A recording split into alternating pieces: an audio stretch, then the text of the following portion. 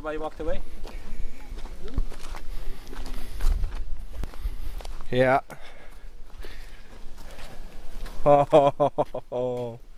So underneath us as we walk, Yeah, so geophysics, is this one of the lows kind of on the magnetics? They belong to the same pit. Yeah. So you are walking within the low, Okay.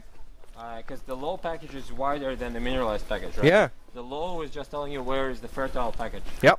Within the fertile package, you follow your mineralization. So you start there, and the mineralization comes out right here. Really? So obviously we're not going to trench this whole thing. No, that would be That a will get serious filled in. mining. So that will get filled in by a couple of drill holes. Yeah, you can put a fence of So holes we on that. drilled one hole there just 2 days ago. Oh. Another hole there that's cutting this package what we just walked through. Oh, good, good, good. So you're hitting the zone all the time. Yeah, pretty much. I don't think here in Sherlock we had a single hole that missed it. And It's incredible the potential is here. Yeah. I was so excited to be here this day.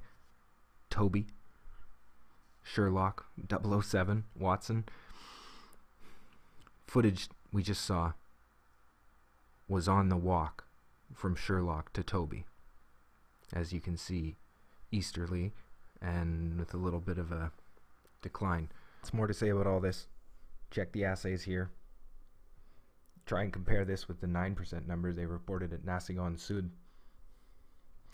Beautiful showing. This is the Sherlock.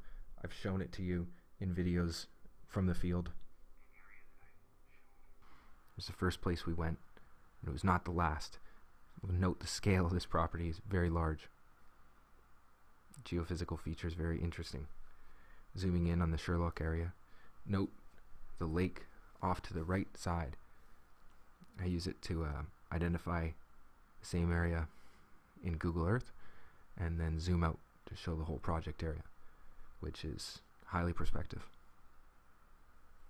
Now, let's go back to Toby. I won't be able to tell you much right now until more work is done on that. Yeah, certainly. Yeah. Well, it's a great science project, great business project I'm too. sure There's a few something PhDs here. will come out of this when this goes into mining. Now I have to justify 1% copper, but that's because. Can I make it wet now? Yes. Beauty of chalcocite. I thought bornite was good. No, not until you get exposed to chalcocite.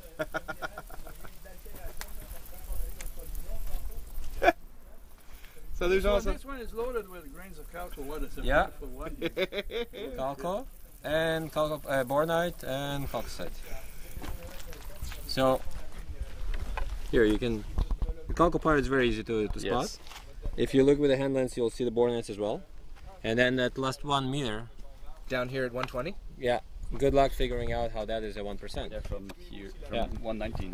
Like that's not enough chalcopyrite to do 1%. Yeah. Yeah, there's a little. Yeah. You've got something circled, CPBO, Yeah. and there's maybe some other, but But then you analyze it, it comes out at 1%. And you have eye silver as well. Yeah. You have like 5, 6 Yeah. gram ton silver. So all this is it's your chalcocite playing tricks on you. Which is good. There's quite a lot of chalcopyrite disseminated. Yeah, but not enough for 1% copper. yeah, there it is, 1.14. And then Crazy. I'll show you drill hole 4. Same thing, mineralized. That is if you so that's from drill from 70 until 70 until 85. 70, 85, that would be here. So it's this package. So look at the grades again. 0.4, 0.9, 1, 0.5, 0.7, 0.5, 0.7, 0.8, 0.7, 0.6, 0.5. Pretty good. This is the one you want. Eh? Bornite, chalcopyrite. It's got everything. Malachite, the green, you know. Oxidized. Nothing. It's a Where did they beauty. get this from? It's a This beauty. is from. Chalcocite and very I don't think we can steal this one. No, no, I know. But marked out for elementary. Elementary, yeah. Crazy. Oh yeah, here we go too. This one's gonna, wait a minute. When you use that, you see it. Yep. very rare. We are starting to learn more that the gneiss accumulation Starting to show up. you're in the sandstone, Toby is the first area. You don't see them there, so this going to be higher in So the grade. sandstone is a good conduit, right? Because it's Yeah, a good great, permeability, okay. but not as much. See here, see, it's starting to shine through. But how that might affect your recovery and your mill and your processing plants? Well, the cock silicate unit will obviously learn about that variation, but in theory, cock silicate unit it's not much different from the marble. Yeah, it's a dolomite. Yeah. If it was ignited, then yes, totally. The work index changes right away. The granulation. Lots. Some bigger piece here as well. Yeah, well, yeah, the water. And they're all together, Right? right? Yes. They just that. Like yeah. here, it's Nothing wrong with this one This is too. better. So the history behind this one. So as we were going a little bit more to the east and keep extending that zone that we drilled in the winter, we wanted to cut that zone as early as possible. So we kept pushing all the way to the back, and that's as far as the bulldozer could go. So we told him, okay, start making a nice flat platform. And just as while he was making the platform, he started pulling those rocks, breaking the outcrop basically, and that's what started coming out. So as you can see, the drill hole started in mineralization. Well, that's not fair. If it's the only one you turn over that's supposed to mineralize. All of them are, but that's the nicest one. And this hole right beside us? So yeah, so that's the hole. That's hole 14. 14, yeah. 14. Wonderful. All those drill holes, all those drill results are coming out soon. Okay. Thank you. How far are we from 3 and then with 50 meters, 100 meters? 3 is meters. 50 meters east and 50 meters. This one is 50 meters down. Sure. So south and west. And what do you think about this dipping the topography here going down the hill? Basically, you'll need to go down and drill from there. Yeah. Sure. But topographically, you're going to start below the sequence, so that's why we wanted to stay on this plateau and drill from here. Yeah. But once you put it all in the cross section, then you plan your drill hole from there, and at what angle you need to do it to get the. So there's nothing wrong with that. It's just you adjust to it. Yeah. But Yeah, you'll that's adjust right. to it based on the cross section already. Of And it. do you think that sequence, you say below the sequence, do you think it would have gone away in any? Well, no. So we know that here it's already mineralized. So Yep. we don't know where it starts. Another 10 meters from here, This or is the another question, 20. eh? And it goes until where? So look, I mean, the drill hole visually was mineralized roughly 100 meters or something Yeah. like that. So very similar to drill hole 3. Yeah. Very similar to drill hole 3, which you just saw. Well, and it makes me think about if to have some exposure along that slope would be nice. Maybe. Someday. Now it's covered. Yeah. So yeah, that's how discoveries are made. A lot of work. A lot. A little bit of luck. Nice to see Calco showing in the rocks when you break it though, hey? Yeah. You don't find a mine. Just make it. Alcopar and Borne. It's. Oh, the purple there. Yeah, very clear now, right? That's classic. Yeah, that's nice. That's classic stratiform mineralization. All right. Okay. On to the next one. We'll start buzzing as soon as I get close to this. Yeah, you got some updates pending, eh? Some emails. So yeah. Wow. Home sweet home. As usual, it's going to be a dry camp. No moves, no Nope. nothing. Nope. Yeah, this one you want. Good.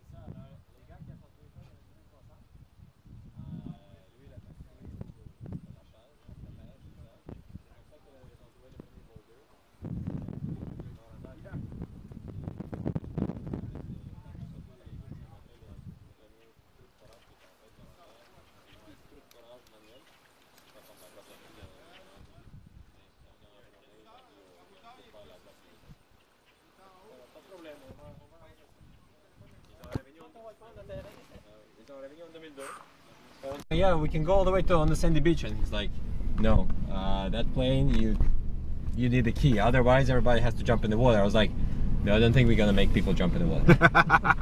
Okay, fine, we'll build it. Yeah. But the guys, it's forest guys. They know exactly what they're doing. Yeah. They've been living and working in the forest all their life. Okay, guys, we need to build this. So one of the guys that worked in the outfield is like, okay, I know exactly the size and everything. You knew how to do it. They built this. The guy lands. He's like, oh my god.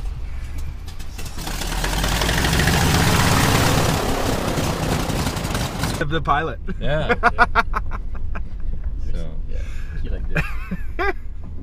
it's like that wasn't there last time I passed in this area. That's very good, solid team. Alain knows how to run projects. If it was just your team of geos, you can have them jump in the water. They're used to that. Yeah, exactly. Yeah. But when you bring investors here, We had in the 3 days we had a couple of women as well. So I'm like, and I don't think Jean wants to jump in the water, right? Not so much. Yeah. But no, like Alain, in terms of logistics and looking after moving a project and operations, he's spectacular. He was one of the geos that discovered Eleanor. oh, okay. He's one of the 5 that received the PDAC award for the discovery of Eleanor. He discovered the Roberto the outcrop. showing? Yeah, the showing Roberto. That one is his. Okay. So the discovery outcrop. Yeah, exactly. That one is his. So, and then he stayed with the project all the way from the small team that they were, what, 5-10 people? Yeah. All the way, a couple of 100 people, and how many drill rigs and all that. He ran the entire drilling program. So he knows what it is being involved with a project that goes from a few people, a little bit more, Yeah. to a big camp, to transition to a major. Yep. And you need to do it properly. Totally. Yeah. You want to keep track of all that. And how did you get him to join you? So Alain was with Geomega, VP of Exploration, working on the Montviel Carbonate deposit. When I joined Geomega, first as business development, and a year later as became president CEO. So he was already there, and we fit very well together. We think in a similar way. We operate very well together. So when we were looking at how to restructure Geomega in a way that it will be the technology company that it is today for the rare earth processing and separation before it goes towards the mine, we said, okay, well, one thing is we have to take all the exploration assets, put them in a separate company. Yeah. So that's how I put Alain into Kintavar, and so the entire technical team transferred from Geomega into here.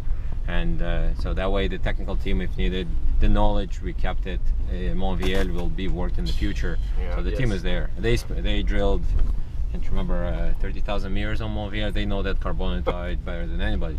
So why would you want to give that knowledge away? That's right. Yeah. So you need to keep that. So we kept that. Was Kintavar a new pubco? So Kintavar was basically a spin out from Geomega. Yeah. So a new entity, clean. It's a new entity. It was an RTO with a shell, with a CPC out of Vancouver actually. Yep. Called Black Springs Capital. And as part of the transaction as well, there was an amalgamation with a private company that we absorbed that owned this property. Or there were actually several companies, small private companies that owned chunks of this property.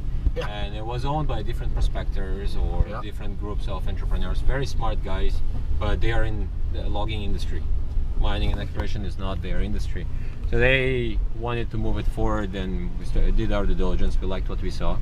So we structured the transaction, a clean transaction.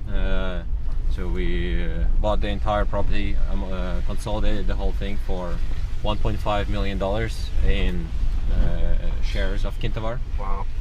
No royalties. Oh, clean, yes, clean. And the main objective was you need to keep everything together. Those guys are great, and they know the area, and I think that's one of the most important things. You want local support. It's one thing to say, it's like, yes, the locals support me, versus when the locals own 25% of the company. They own the 25, yeah. So since then, they've been buying more on the market. They've been investing. In the most recent round, they invested another $500,000. Since the beginning of Kintavar, the local population from here invested $2 million into Kintavar. Wow. So it's entrepreneurs. Yeah. They know what it takes.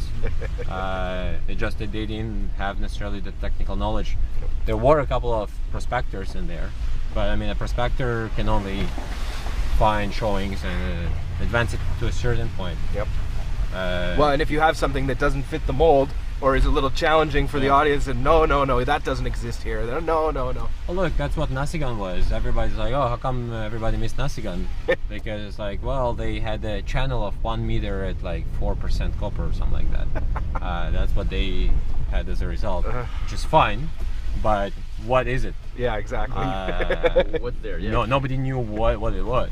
Just crazy prospectors. It wasn't. Write it off. It wasn't until we actually sat down and started trenching Sherlock, and we were like, oh, Sherlock is not just a little skarn deposit like Noranda thought it was. And then we started connecting Sherlock to Nasigan, and we were like, oh, it's the same thing. So I've got two major stratigraphic horizons, one here and one 15 kilometers to the north. Yeah. And they are exactly the same thing. So you'll see today Sherlock on surface, and you'll walk to Nasigan on surface, and you'll be like, oh, it's exactly the same thing. Yeah.